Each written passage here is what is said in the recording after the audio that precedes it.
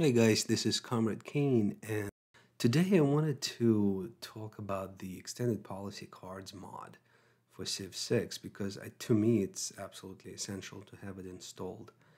It's an awesome mod that helps you calculate the bonus. It actually shows you the bonuses for every government policy, so it makes the decision of which policy to use much easier and the game more enjoyable. So I wanted to show you a couple of example games that I have played before installing the mod and after installing the mod to show you the difference in decision making. This is an example of the game where I use the policies without the mod, and you can see that my choices are not optimal. For example, if we look at the gold policies, um, you can see that the colonial taxes policy would bring me 65 gold. This is definitely more useful than Merchant Confederation, for example, because it also comes with the industrial production. It's even better than the unit maintenance card. And so this mod helps you calculate the benefits instead of you trying to figure it out. Look at that. Even Mercantile Legacy card would be better than the Confederation or Levy en Masse. Here is an example of the game where I failed to calculate properly the output of science, for example. If you look at my policy cards, I have 24 here, and I'm only getting 27 for rationalism.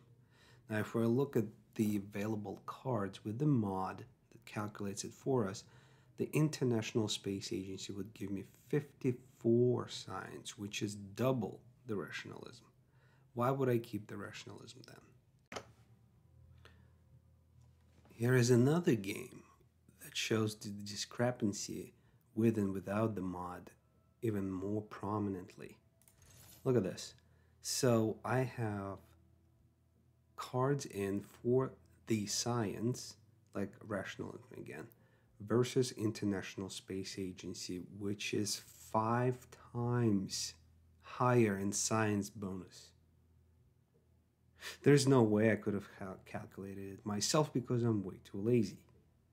Now, the same applies to gold income as well. For example, look at this. These envoys add up 100 versus a 90, which is not huge, big difference. But look at this one. It's 102.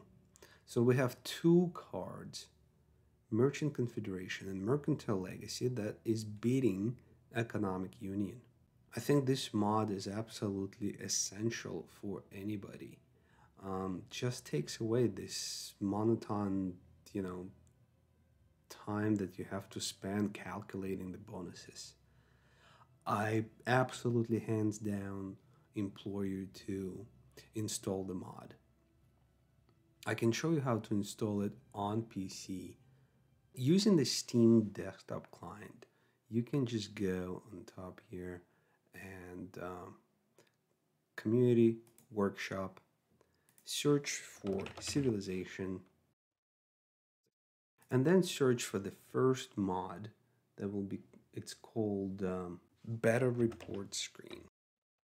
This is the first mod that you would need to install for the policy card mod to work. Now this mod is also very useful as it's showing you different stats in one convenient window when it comes to resources and trade. In order to install it, all you have to do is go in here and click subscribe, and it will automatically install onto your game. Then you just have to look for a different mod. So we go back to the workshop. You have to make sure you search Sid Meier's Civ 6 and you type in extended policy cards, which is this mod by Aristos. Same thing, You go in and then you install this mod. Once the mod is downloaded and installed, you can check if it's enabled by restarting the game, exiting into the main menu. Under additional content, mods, and if you uncheck official content and there's community created content, you will see that there is a better report and there's also extended policy cards. You can see that I'm also using detailed map tags, which helps to plan out your city and districts. This is awesome mod as well, but it's not as important as these ones. So I greatly recommend you install those mods and enjoy the game at a whole different level.